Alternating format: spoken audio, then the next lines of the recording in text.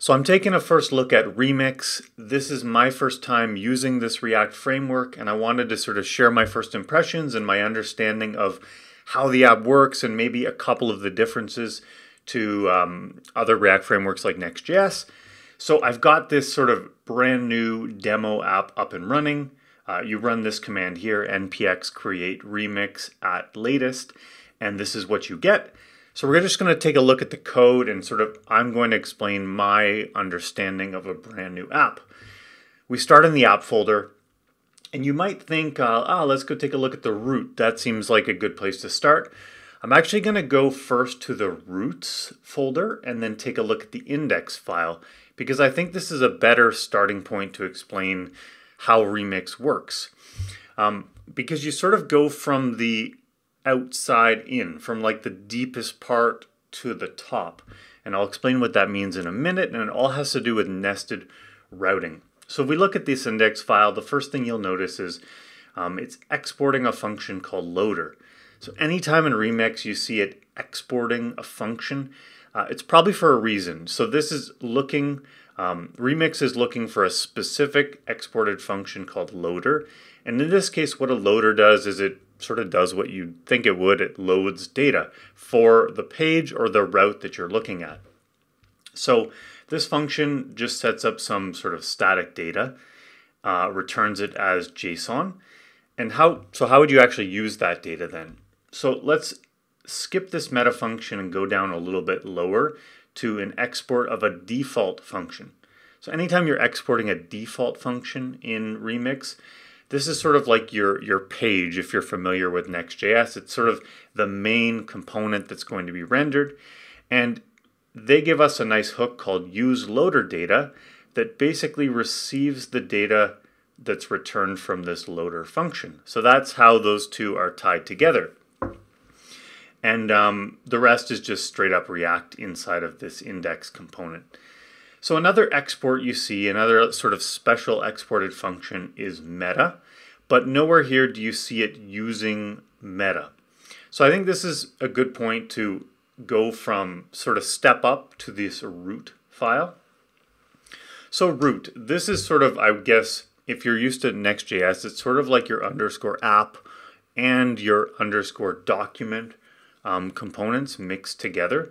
This sort of wraps around everything else. And let's go into the default exported function. So again, remember, anytime it's a default exported, that's sort of your component that's going to be displayed. And in here, we're returning a document. Document in this case is nothing special. It's actually just a React component, non-exported later down the page that renders the children. So what are the children? Well, the child is a layout, and layout is also not a special component at all. It's just a normal React component that receives some children. So why would you do this? I think in your document you'd put sort of all of your standard HTML boilerplate stuff, like your HTML tag, your head, your body. Layout is a persistent layout that will be the same on every page. So if we take a look at this app here, that would be like the nav. I think it's basically just the nav in this case, and maybe the footer as well. Everything else changes from page to page. And then we've got inside of the layout, the outlet. So what is the outlet? Outlet is a very prevalent concept in Remix, and it's essentially the nested route. So in this case, if we're looking at the home page, which is the index route, what the outlet is basically rendering the child, rendering the nested route. So in this case, it is rendering the index component wherever there is the outlet. Now, that's important because I think something Remix does really well is its support for nested routes. So let's take a look at one. There's not really too much nesting going on. I guess you're nesting the index inside of the root. But if we go inside a demos, and then we look at the about page. So let's actually, we'll just go to /about. That's because I screwed it up. Demos about. There we go.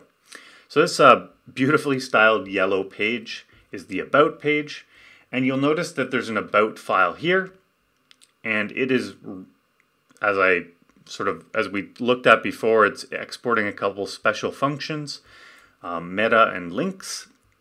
And if you're wondering where those are used, those are also used in the root, specifically in the document. It is rendering a component called meta and links, which come from Remix.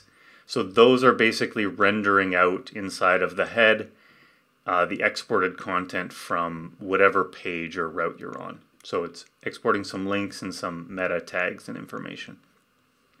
So inside of this index default component, it's got the outlet. So this is the same sort of nested concept. Anytime you see outlet, this is when it's rendering a child of this page. So what is the child of this About page? Well, you see that there's a folder called About here. So in this case, because we don't have anything past the About, it's actually the index. So it's taking this About index component and it's nesting it inside of this component where the outlet is. And then it's taking this About and it's nesting it inside of the outlet here. So now we're sort of 3 levels of nesting deep, which is pretty cool. As far as I've seen, you can't really do this inside of something like Next.js. Doesn't really support that. Maybe there's a way to get around it, but it doesn't support it sort of easily, as easy as it is in Remix. And if you click here, you can see that it's changing the URL. It's adding like a /woe to the end. Go back to the index.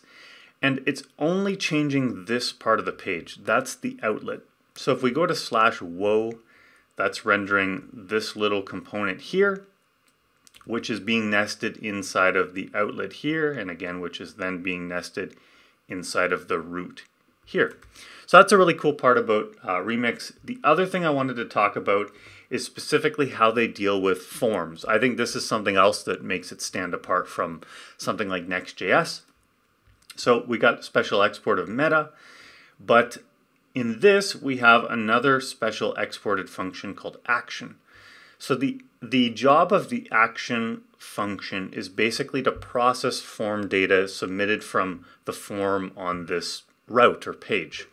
So if we scroll down to the sort of the actual component that's being exported, you'll see that there's a form tag, and it's not a straight up HTML form tag, it's a form component imported from Remix.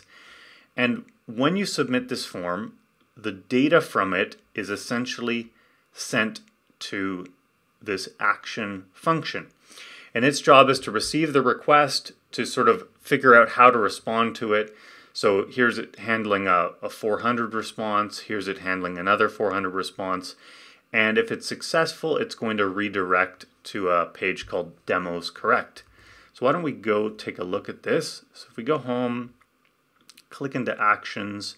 So this form here, if we put in something, sorry, it's not right. So that is sort of this form sort of automatically submitting its data to the actions function. Because the answer wasn't egg, you get this response here, sorry, that's not right. Sorry, that's not right.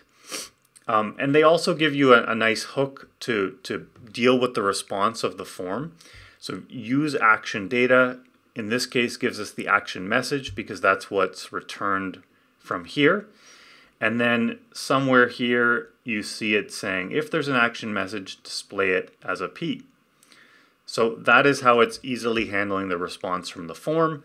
So it removed a lot of the boilerplate you'd have to do, like adding an onSubmit and then like preventing the default and then doing a AJAX post to some backend and then dealing with the response and putting it into state.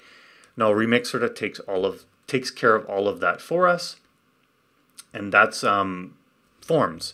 And the cool thing is it's I think Remix markets itself as sort of just straight up web development. Like yes, it's React, but it's more in line with, if you know web development, you'll know how to work with the Remix framework. because they sort of tried to stick to the standards of HTML and HTTP as closely as they could. Another thing, if we look at, no, this one doesn't have anything. So I was going to talk about loaders again, but I think we talked about that. So the three concepts I wanted to talk about were loaders. This is how you sort of load data and put it on your page. We talked about nested routes using the outlet. It allows for infinitely or semi-infinitely, I don't know how many, nested pages that can be rendered inside of its parent. So in our case, we sort of looked at 3. The woe gets nested into this outlet on the about, and the about gets nested into this outlet sort of on the root page. And then we talked about form actions as well with this special exported action function, working in tandem with the use action data hook and the form that sort of automatically knows where to submit the data, and it handles all of that for you. So this is the first look at Remix for me. I haven't even really built anything yet. I've just been trying to understand how it works. I'm going to now build my own app, hopefully using a loader and an action function, and then we'll build that together. But this was a nice first look and overview. Hope you enjoyed it. Take care. Bye.